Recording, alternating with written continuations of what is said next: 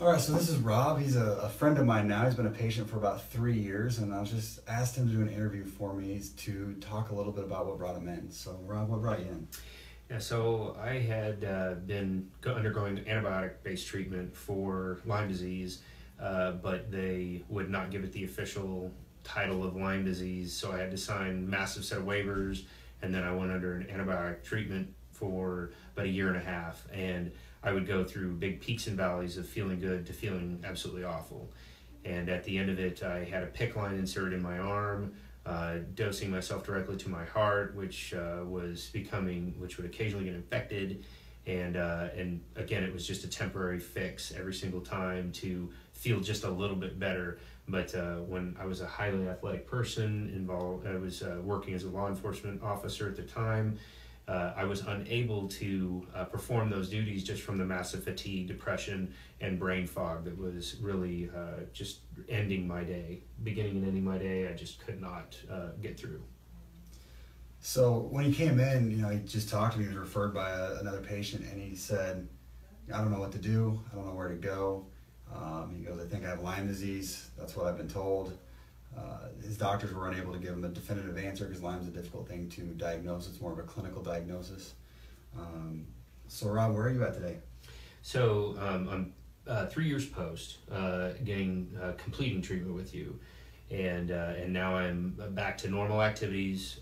I no longer have depression. I no longer have flu-like symptoms approximately once a month.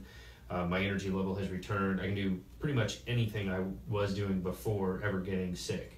It was a tick bite, of course, which what got me sick. I can pinpoint the time, place, and location of the tick bite.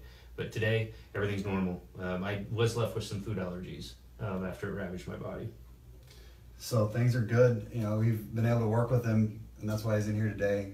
Still do a little bit of chiropractic work, make sure we keep his body healthy, but we haven't done any kind of other treatment in several years. So he's been pretty symptom free. So Rob, if you had one thing you wanted to tell people that were out there that are searching that have this going on, what would you say? I'd say don't give up on treatments, because that's where I was. I had given up, and the friend that brought me in had said, you need to continue trying. There's one more thing to try. I mean, my words to the doctor that was treating me at the time was, well, can I at least make it to all 3 of my kids to graduate high school before I die? And because I didn't feel like going through any of it anymore, but I wanted to see them to their next phase of life. And I'd say don't quit, don't give up. Yes, it hurts, it sucks. People will not understand when you tell them how bad you feel. Seek out another form of treatment. For me, the answer was working with Dr. Jaban and getting that type of treatment. Albeit some of the treatment tasted terrible, but he actually had to hold me back from how well I felt after just a few weeks of treatment, about 1.5 months.